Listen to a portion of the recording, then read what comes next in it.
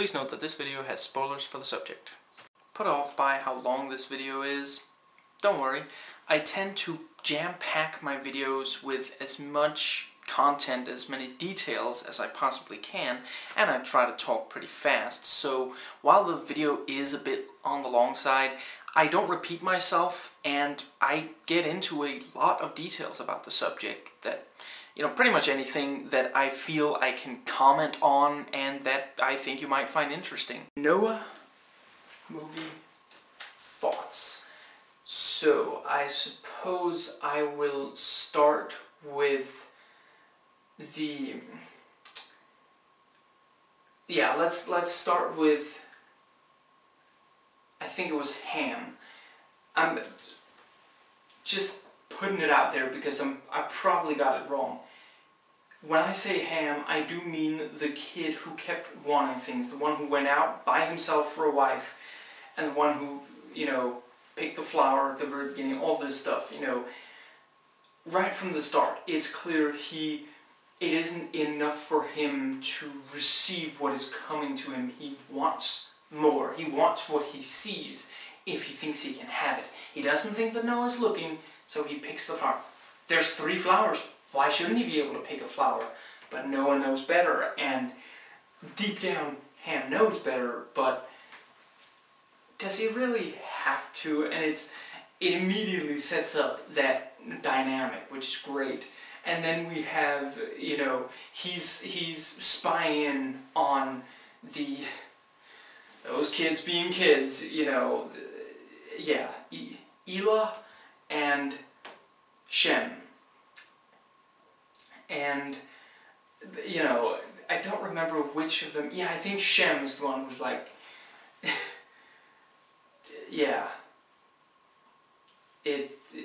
he's not real happy about it.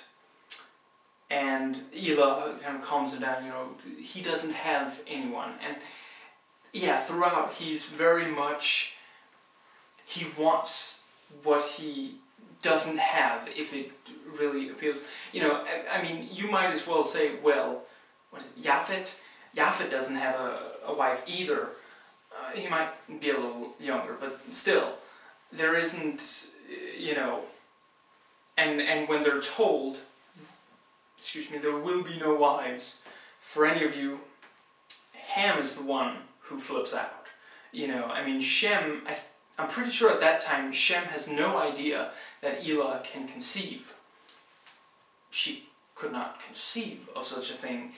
And I'm sorry, I really shouldn't be stealing jokes from Blackadder. I will apologize in person to Rowan Atkinson if he deems it so befitting. If he demands an apology, I would happily do so. And then I'd ask for an autograph. I got really off topic there. Ham wants things, and he runs off into the city. It's dangerous, and he knows he's one of the last people out, but he wants a wife. He will be a man, and he brings it up. How else will he be a man if he cannot start a family, if he cannot have a wife?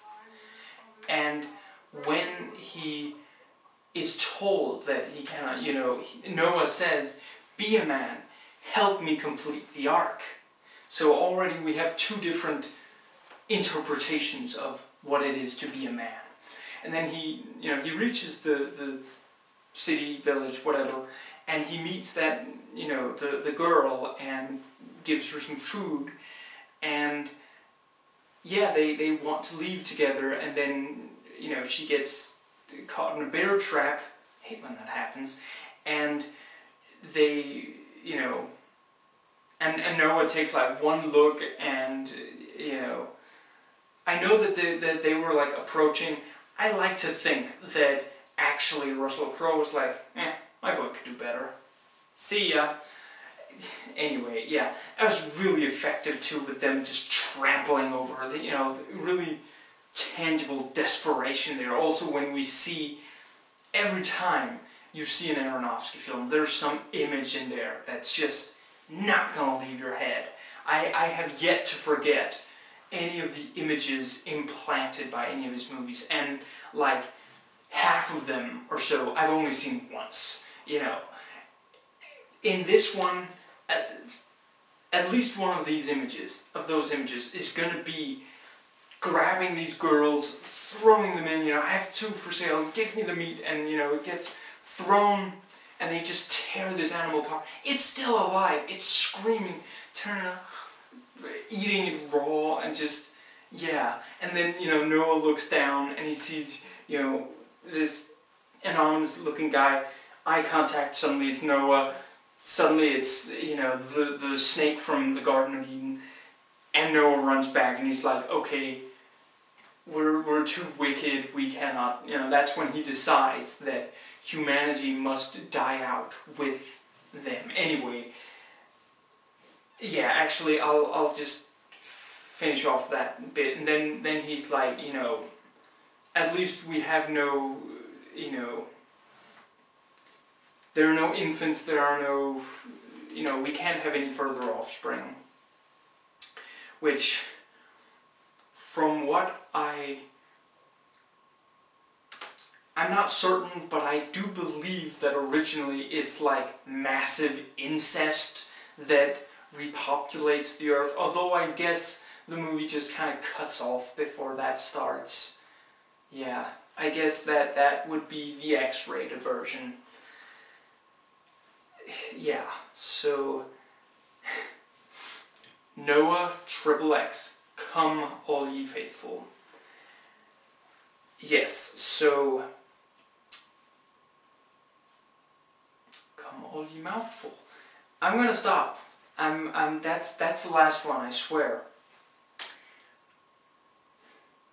Yes, so Noah is intending that for a while I wasn't entirely sure why he didn't just have them all throw themselves into the ocean then if he didn't think that they should live past the Ark trip.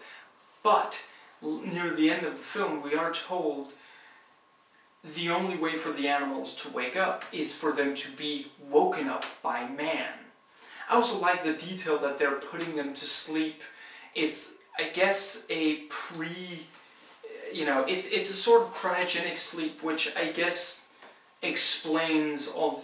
I'm not going to get too much into it, but just briefly, you know, that explains oxygen, you know, food, excrement, the amount of space required, how all these animals can live side by side in spite of some of them usually eating each other to, yeah.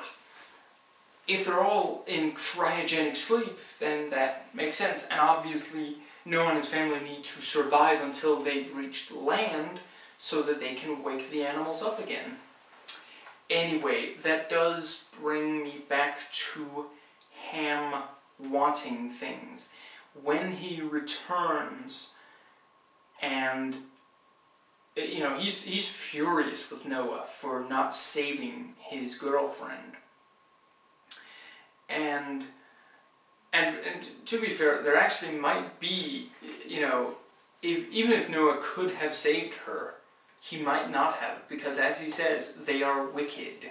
You know, I like that Connolly, I'm just going to be calling her that because I do not remember the mother character's name.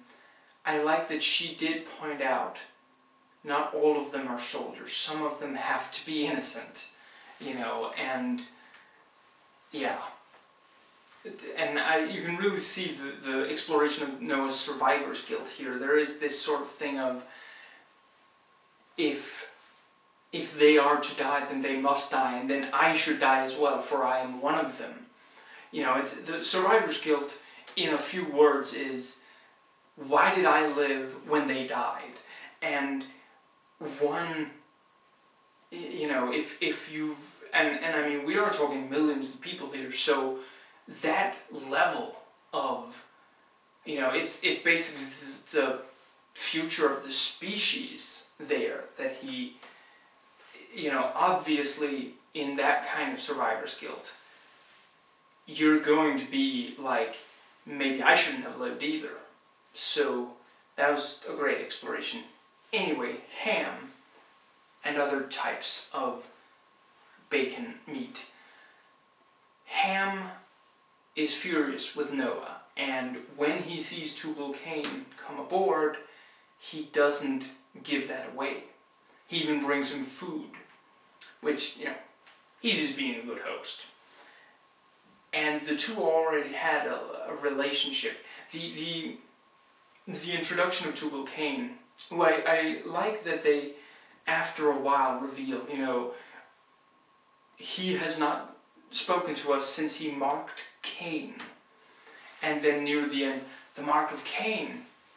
You know, so Tubal-cain is a descendant of Cain and lives by the same ideas as Cain, you might say, to have dominion, to take what you desire, and to be willing to kill. And that is his definition of a man, as he presents it to Ham as well. Even to the point where when Ham kills him, he almost proudly declares, "You are now a man." And the very first impression we get of Tubal-cain, or the first impression that Noah and Ham get of Tubal-cain, is similar and yet has very different impressions on them. And that is somewhat indicative of their character. Noah sees his father be killed by Tubal-cain, and Ham sees Tubal-cain murder one of his own men. He could have tried to call him off, but he just murders him in cold blood to keep Ham safe. And then Ham is given the still bloody weapon.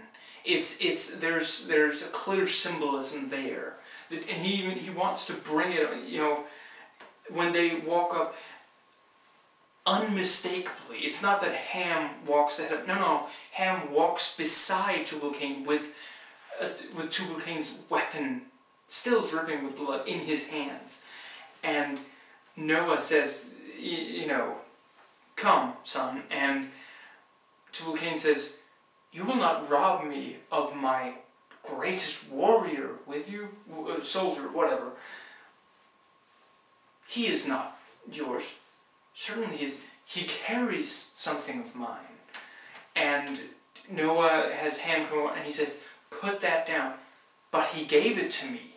And there's that thing of, he wants it. Why can't it, you know, Noah keeps saying, what we need, he will provide. And Ham doesn't quite accept that. If he gets something from another source, or if he can see a way to get something, he will take it. And that's where he and Tubal-cain see things somewhat eye to eye. Although ultimately Tubal-cain goes further than Ham will. Ham would rather save his father than go along with Tubal-cain, which is, of course, also, you know, that doesn't mean that he is, you know, it makes a lot of sense that he leaves at the end of the story. It's, you know, not wanting to kill your father or let him be killed right in front of you is not the same as, you know, doesn't mean that you're a Boy Scout. You might still be, you know, he still really covets things and will have to decide for himself if he is going to go ahead and take what he covets, or if he's going to find a way to control that impulse. And so yes, I suppose ultimately him coming out on the other side as a man is him standing up for his father, is him saving his father's life. Now, I suppose that more or less covers Ham. in glaze. I'm sorry, but why did they name him that? Or why did they name the animal after him? Now, the meat of the animal. Maybe I am a little obsessed with it. I'm Danish, we have pigs all over. We like ham. We may even like it a little bit more than Americans. Or bacon, rather, might love it a little bit more than. Anyway, let's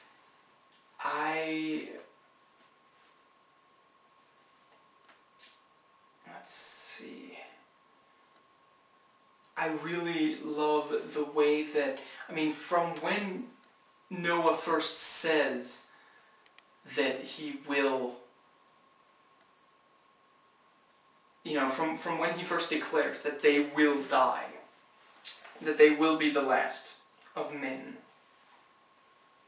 and he is told that Sally, I'm just going to go with Emma, because Emma Watson, I'm pretty sure is the actress's name. Emma is pregnant. He immediately just, the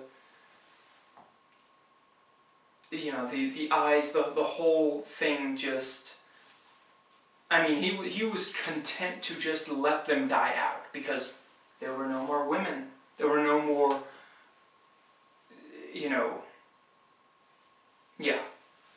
no more women to bear children. And when he is told, he is determined that he will kill the child if it is a girl. And from that moment on, we and his family are terrified. It's so, the tension is so thick. We are terrified that he literally will kill his own granddaughter. And it's a fantastic bit of, it's kind of, how do you keep things interesting when they're on the boat for a long time? And that's not really something you just want to skip over either, because that is a substantial part of the story. It's like 70 days, or was it 40? It was a lot of days and nights. And to introduce that, to have him be determined to, that was really effective. And then, he sees them, he sees his two infant granddaughters. He pauses briefly, terrified at these CGI.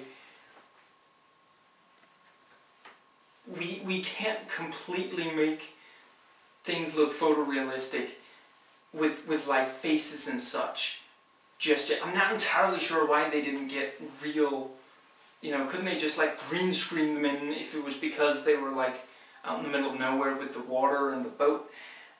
Yeah, it was really obvious. And a little later they are clearly played by actual children. So anyway, he looks at them and love takes over, and it is sort of,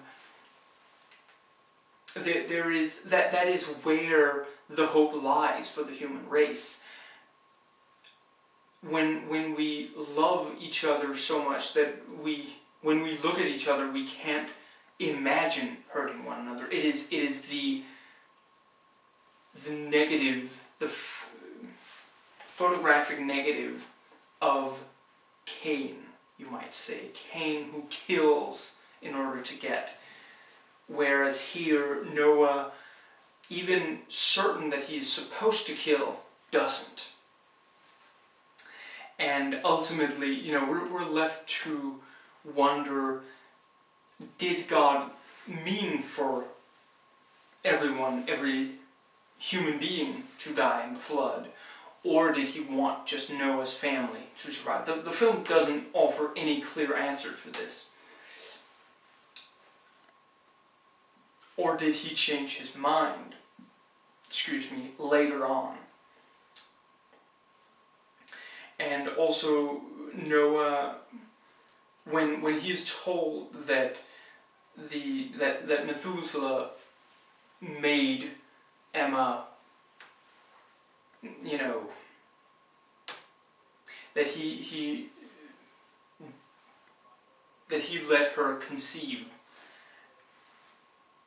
You know, Noah responds, this is a sin against God. It's unnatural, you might say. And really, you could interpret it the other way around, because Noah in this situation is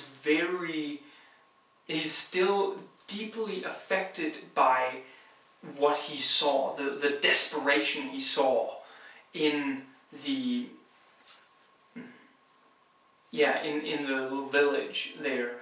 So personally, I don't think that it was really going against what, rather I think it was exactly the way it should be. This is a girl that's been raised since, fairly young age to, with Noah and by his family, so she isn't like the other, they're basically just more or less just one big chunk of, the humans, the wicked humans, one big chunk of desperate, war-hungry, aggressive, vile meat. There is very little of actual personality. They're kind of the collective right arm, right hand of Tubal-cain. They just do what he says. There's no individuality. And I think that's the right way to do it, because it is this, it shouldn't be too horrific when everyone in the world is going to be killed. And I do also think that it was very... Actually, just briefly about, being raised with Noah and his family. Of course, if one thing should make her snap, it would probably be having to listen to Russell Crowe sing. But anyway, yes, the men of Tubal-cain and to have Noah versus Tubal-cain. As I say in the review, Noah is very much, it's very much an environmentalist film, and Noah is very much the green man. He gets everything he needs from nature, and it does go into Avatar, planet Pandora territory, where everything can be solved with just the right herbs and stuff. There's nothing they can't accomplish with that. They have medicine that that we wouldn't necessarily think of human beings mastering at that time, like her, Emma's wound when she's a kid. Anyway, so things like that. And on the other hand, we have Tubal-cain, who is this industrialist, and he used the abilities of the creative abilities, you might say, and the efficiency of the Watchers, who, beyond just talking, creative power, they're strong and they're big and they're, made of rock, so obviously they can make things work fairly fast. So yeah, he's very much the industrialist, and this thing of he's been mining so much that he's destroyed the earth, and really what we're talking about there is fracking and drilling for oil, these kinds of things, rather than what you know, be doing in that time. Now,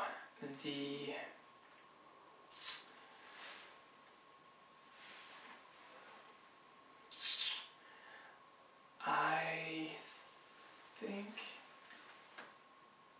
yeah, I also, I heard that Pope Francis, who is a true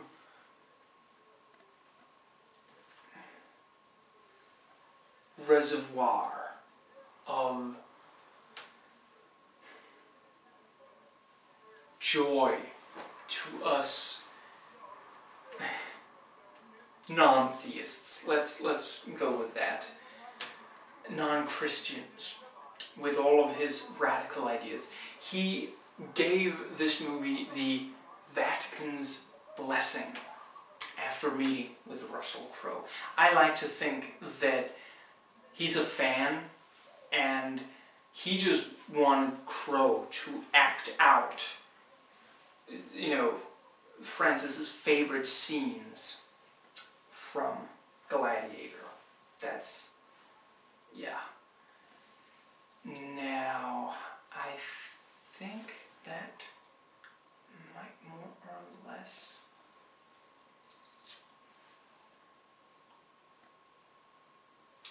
Yes. Please rate and comment, and hey, if you like this video, that subscribe button's just waiting for you to click it.